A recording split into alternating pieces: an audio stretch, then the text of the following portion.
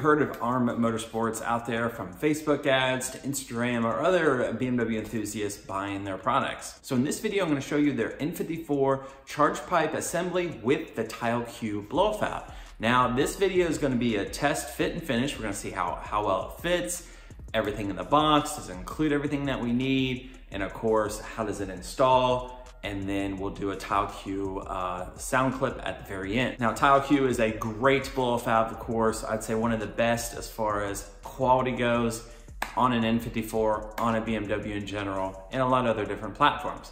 Now, ARM Motorsports offers a authentic Tial blow-off valve, which is very key because there's a lot of fake ones out there, like on Amazon and eBay and stuff like that. So you're getting the real deal for the kit. Now, I also do have their 5-inch stepped intercooler for over a year and a half now, maybe at a year and 8 months when I first did it on this channel. So I did all the data log testing before and after, as far as from the stock one to this one on my current setup, pretty much what I have right now, and did the full install video on my channel. So definitely check out that install video if you guys want to see just how it is. It's a very quick and easy install. Now, that intercooler has been great, and it served me well, and it still continues to do so. I will be doing further upgrades to that, so that way I continue to make sure that I don't have any boost leaks or anything else like that, and it's able to meet the needs for me. So, but all is well, and I've been happy with it. So let's get this thing unboxed, installed in the car, and get these test clips going. Let's get going, come on. All right, within the box, you're actually gonna receive 2 boxes. You're gonna receive your charge pipe, which I've already pre-opened. And then you're gonna receive a second box, which is gonna be your Tial Q blow-off valve. So looking at the Tial Q here first, now I already put the clamp already on it. You're gonna go ahead and take it out of the box. It's gonna be down. And the foam padding here. Here's your Tial Q. Like I said, this is just the clamp that you just open apart, and it just sits on this inside ring right here. And then your T25 basically goes right through. Also in the boxes are 1/4 fitting that goes right on the top. This is what we need to connect our 1/4 line, so that way you can properly run this blow-off valve. You need to have a 1/4 line. They recommend it that you have that, so you have to make sure to do that proper fitting. You can have compressor surge. Obviously, you get that fluttering if you connect it to the stock 1/8 line, but proper operation, 1/4 line. So within here, you're gonna have your coupler that goes to the lower intercooler piping. So you got that. All your clamps to connect that, because you're gonna have 2 on each one. So these 2 are gonna block it off if you have the stock already diverter valves, so you wanna cap those off, which here's the caps. And then you're also gonna have the Torx in here to do the T-map. You got that. Of course, the little decal from ARM. Lots of foam padding down in there, so it rides not broke. But here's their N54 charge pipe. Of course, with your Tial Q blow-off valve flange, that'll work there. 2 meth ones at the top, 2 meth connections. And this is where your T-map goes. Now, you'll wanna go ahead and put in your O-ring from your charge pipe, or if you've already bought a new one, go ahead and put that one in there. That you will need to make sure to do that, so that way it gets a good seal. You're gonna retain your stock C-clip. So this still retains the stock C-clip setup. So that's that. But overall, finish looks great. I don't see any kind of imperfections at all. It's all smooth around all here that I'm filling in here. Because a lot of times you'll have companies that have, it's just really rough in the inside as far as not being smoothed out. But looks good. All right, we're gonna take our charge pipe here. Now we're gonna need to go ahead and put the Tial Q on. So I'm gonna take it as such here. Go ahead and get this on. You're gonna put it at the same time. You're gonna put it on like this.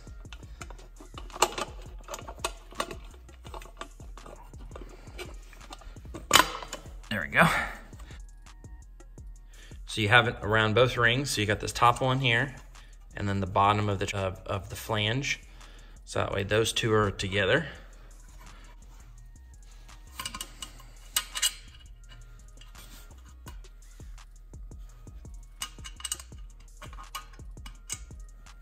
And then you're gonna put your T25 through the holes.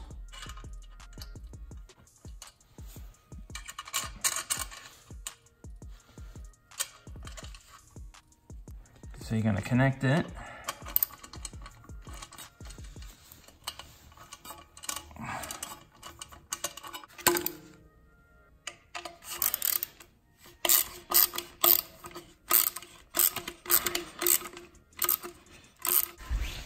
I'm gonna go ahead and get my ratchet out here so I can tighten this a little bit more. So we got that set up. We'll now put on our T-map. So you're gonna take your T-map sensor from your charge pipe. Now this is gonna go downwards as far as how the connector is. I'm just gonna put it on there and slowly push it down in there.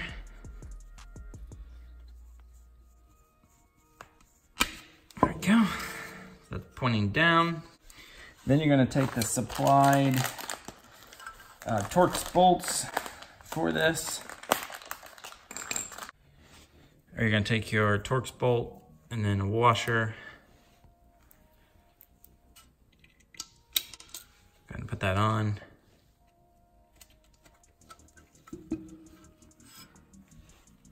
Same one for the other one.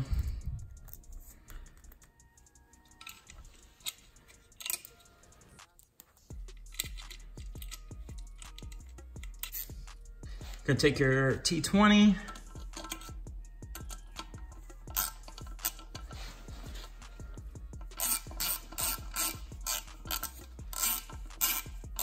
ahead and tighten that down.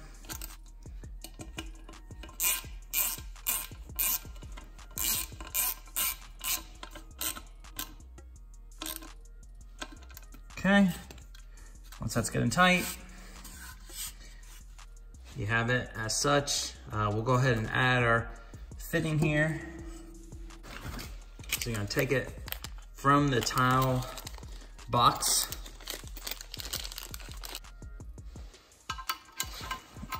So we're gonna wanna keep it, see this swivels here.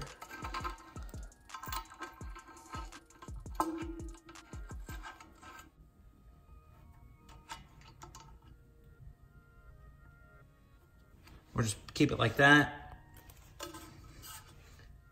And then, so that way it's straight, and we can adjust it if the hose wants to go more that way. So that way we can do that. But moving right along, it's gonna be like this.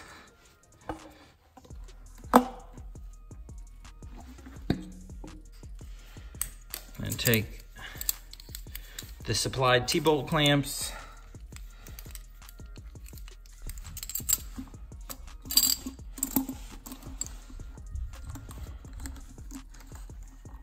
It goes for this one.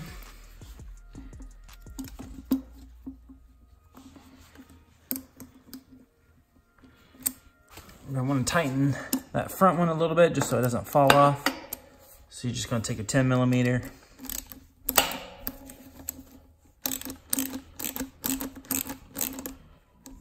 All right, once you have it all ready to go, you have your T-map here on the back. Make sure your meth screws are tightened, because obviously you don't want one of those coming loose, and then obviously you have a leak there. I got the coupler on with the T-clamps just loose, just so I can maneuver a little bit, so that's why they're just not obviously straight and just hanging there. This will help, so once I actually try to get it down in there and get it turned on, I might have to move the coupler a little bit to be able to get it lined up correctly. So I have the Tial blow-off valve with the clamp all the way tightened, tight as it can be. and then the 1/4 fitting at the top going back, which will then connect to my 1/4 line that I have here. And that runs all the way to the back here. And this is my Vader Solutions 1/4 adapter. So that way I can run a 1/4 line without tapping the manifold. So it's a really nice plug and play kit right here. I have a DIY on how to do that video. Now comes the fun part on putting the charge pipe in the car. So depending on your setup in your car, now I've had multiple setups other than stock, so that's that. But the general, just to remove the charge pipe, it's very simple, of course. You know, you got your C-clip. I mean, it looks similar to what I'm installing, just a little different as far as you would have 2 diverter valves right here. And then all the connections are somewhat very similar as well. Goes to the front, to the lower intercooler piping. So very easy, you know, install, I would have to say. Just have to take off the cowl, and really that's about it. But snaking it down in here can sometimes be a little of a hassle. And so it's easy. Take your full charge pipe assembly.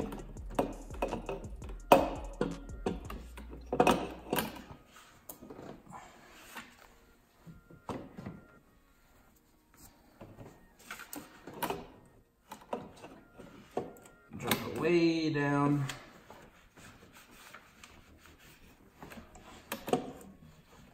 That way you can clear that. Go right to the coupler.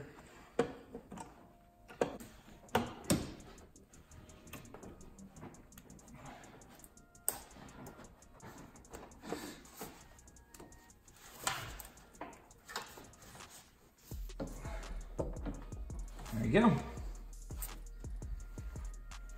Perfect. And we're gonna go ahead and tighten our clamps here. So it is a 10mm. Let's go ahead and get this one tightened.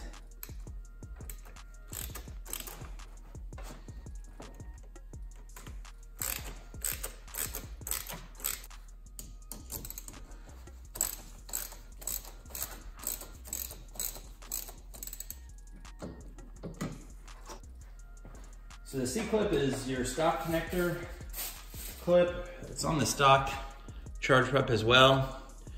This is obviously the best you want to do. There's no issues with the stock connecting piece, which is called the C-clip, on a charge pipe. So definitely want to charge pipe with this. You're going to do it with these points pointing out like that, down in there.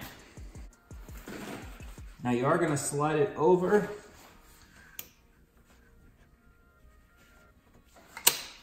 And you'll feel it lock in place where it like tries to grab it down. All right, so T-map's at the bottom. You should have your T-map somewhere down here. It's right here. And all you're gonna do is plug it back in, just like that. Now what I just noticed is that you need to make sure the charge pipe is fully on, making sure that it's all the way on the throttle body. So what I just did, and I heard a little click, was I just maneuvered the charge pipe up from the bottom, pull from the bottom up, and I heard a click right on the throttle body, and that meant that it's nice and sealed and tight, what you need to do. So make sure you do that just so there's not a lot of movement and play on there. Now you need to cap off your inlet part. This is where you're recirculating, meaning your diverter valves would connect to. So there's one in the back, right back here, and then you got one right here. Now these caps usually stay on very, very well, and I'm just gonna slide this one on. Take your other one and go ahead.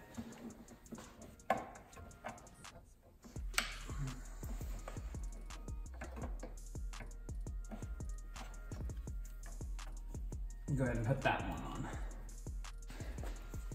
Now we're ready to go ahead and put our DCI back in. If you did move out the power steering out of the way, we're gonna go ahead and reattach that. With your 2 washers, 2 10mm bolts.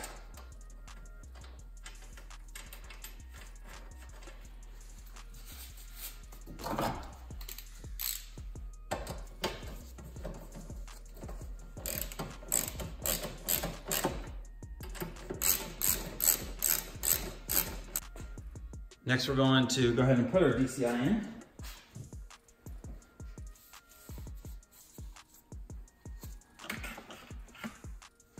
Go ahead and throw the back one in. Push that one all the way back. Make sure to remove, if you have microfiber towels, plug in the inlets. Go ahead and remove those.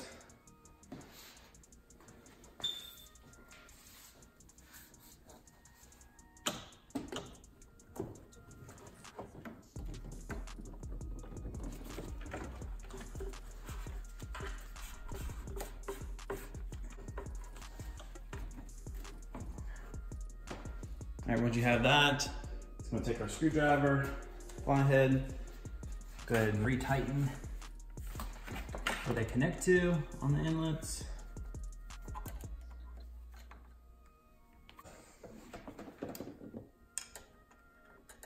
All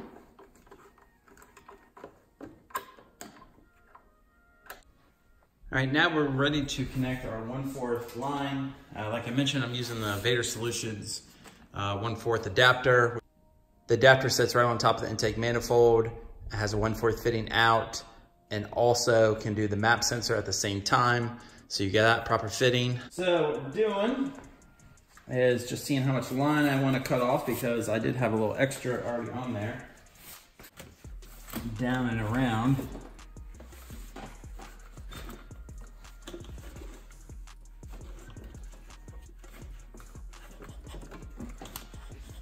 So I'm just running it down and then straight to the blow-off valve right here.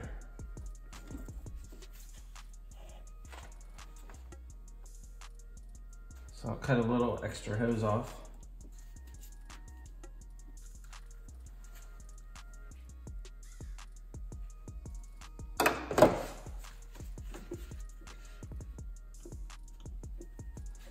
And then go ahead and put that right on the fitting.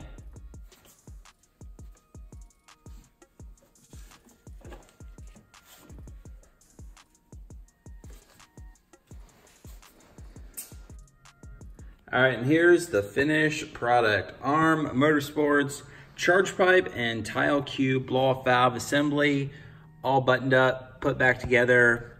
Looks great. Install was very simple, very easy. Great clearance between the two, so it's not touching there and it's not touching there. It's perfect in there. Got it all set up. Here's my 1/4 line. Runs all the way back behind. So we're gonna go ahead and start it up and then we'll drive around, do a nice little sound clip.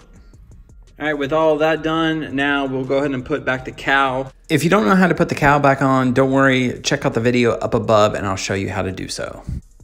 All right, once you have the cowl assembly back on, your now new looking engine bay with the ARM Motorsports charge pipe with Tial Q blow-off valve. Engine bay is yet again looking really good, really clean.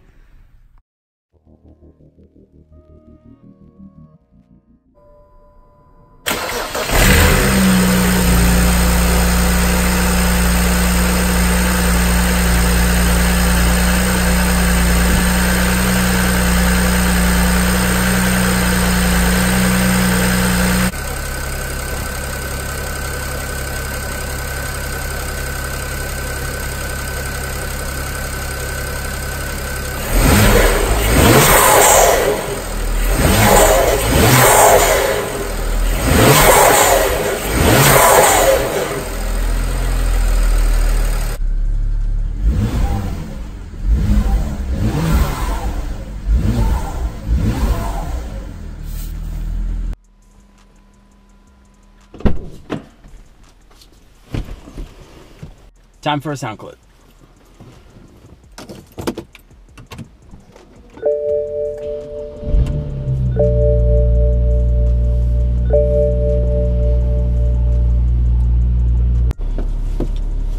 Have to let it warm up just a little bit.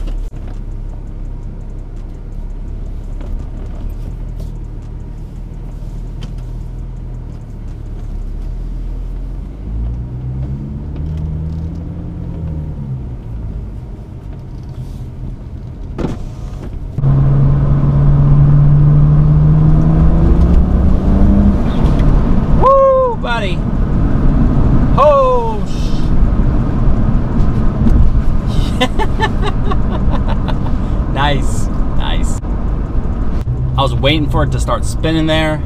It didn't. The light didn't come on yet. I was waiting for it. The snow is melting like crazy. It's wet everywhere. It's not really the best conditions to do any kind of like a full-on 18 PSI pull. That's what it's, 17.5, 18 PSI.